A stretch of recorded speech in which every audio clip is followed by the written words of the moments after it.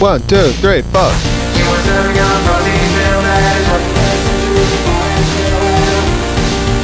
Alright, track 3 from Disasteradio's Charisma 2011.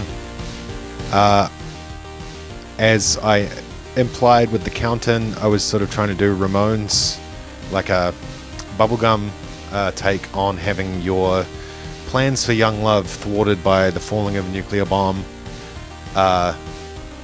in various different scenarios that happen with each line of lyric. Yeah, strong sort of waveform, fake guitar, power chords being played through sawtooth waves. Oh no, square waves. Could have fooled me. Into bit depth reduction, digital clipping, excitation, making these really crisp, harsh waveforms. Same sort of idea on the bass line. That there's probably a 1/16th delay by the sounds of it somewhere, or 1/8. This kind of phasing, chunky, and then the drum tone, totally woolly, totally smashed. Repeating ride cymbal punk beat.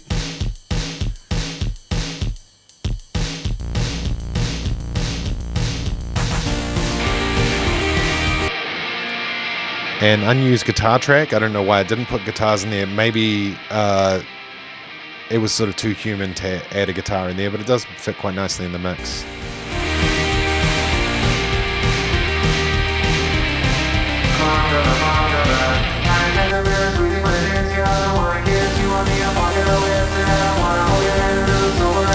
Yeah, so the song deals with a lot of this kind of post-apocalyptic idea from what we were getting into at the time. Would have been trauma movies, Fallout, the idea of sort of nuclear waste, nuclear goo, which informed the album cover. I since, after this record, put down the idea of a post-apocalypse after reading a quote about First Nations peoples in the US, in the sense that for them the apocalypse has already happened, and for huge swathes of peoples around the earth. So here we are now.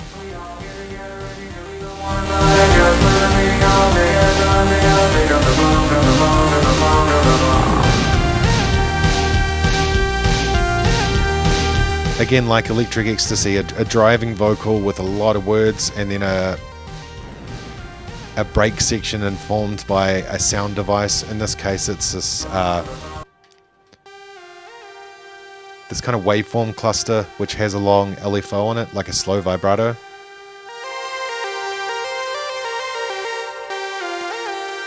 And this melds quite nicely with the harsh waveforms of the bass line against the guitar.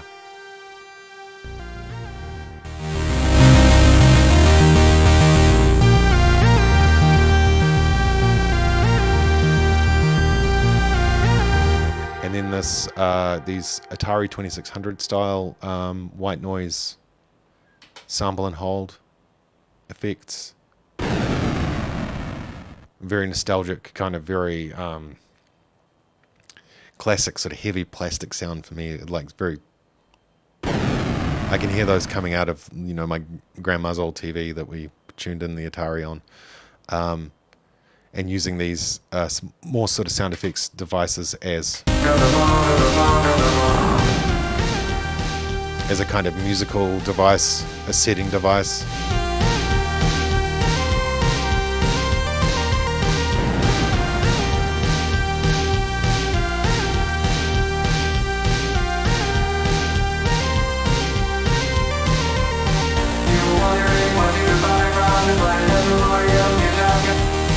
You were wondering what to buy from the Planet Earth Memorial gift shop guy, and a certain bumper sticker might have caught your eye, but then they dropped the bomb, dropped the bomb, dropped the bomb, dropped the bomb. The idea that there is a memorial for Planet Earth is kind of just sneaking in this idea that just these little ways of describing something with a setting so you can get it all in one line. what is the next line? Yeah, we're waiting for the world to end, so we go out driving in our cars with our friends, but the Denny's is closed, so I guess it's the end. I remember sitting around one night with my friends talking about what we would do as the last thing on earth, and I would be like, I go to Denny's, and the joke was that, you know, every time we'd turn up at Denny's, it would be actually closed as a 24-hour restaurant, Denny's Porirua, and then you'd be stuck, and you have to go to some consolation place, you know, some 24-hour McDonald's or whatever. So yeah, these kind of fun scenarios where, oh no, the world's ending, let's go to Denny's one more time. Oh no, it's closed, that's right, it's always closed. Oh, and then spending, you know, your last moments in a kind of parking lot.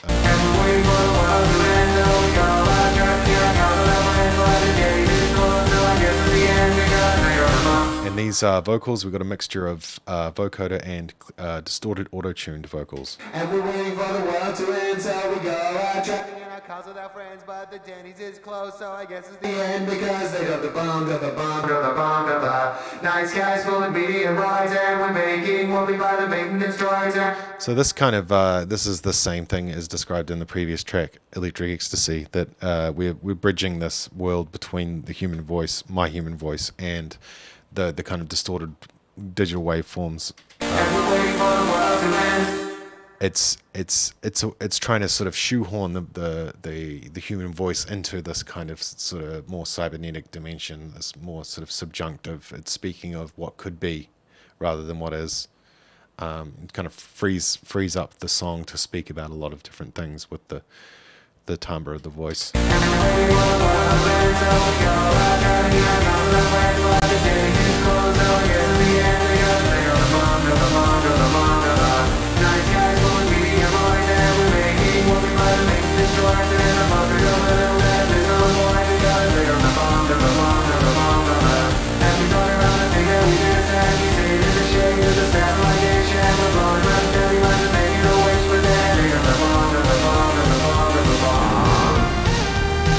Yeah, so the same sort of riff, the same sections, A B, sort of punk form.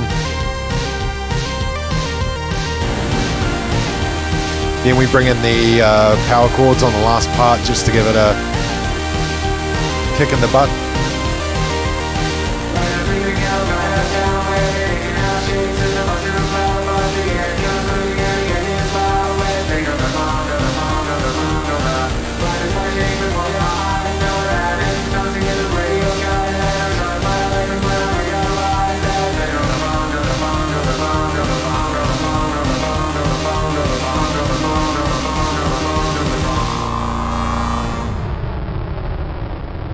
So a very like gaggy ending, a very like, oh no, here comes the bomb. Oh, this one's for me. And also doing this trick that I learned with the microkorg using the vocoder, going super low.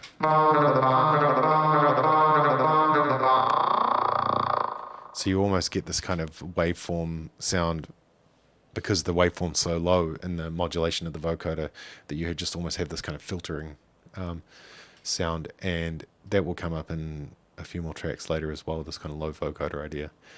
All the vocals are accentuated by this sort of pure tone.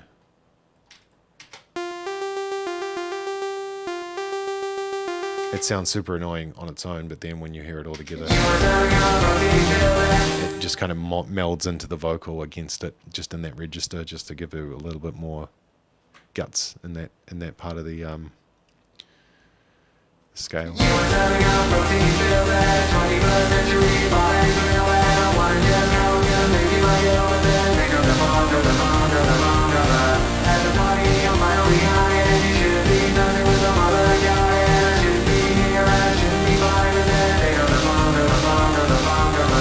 Yeah, by and large, very repetitive. Can only really speak about the ideas behind the song and the timbres rather than any kind of musical development. Yeah, there's Drop the Bomb.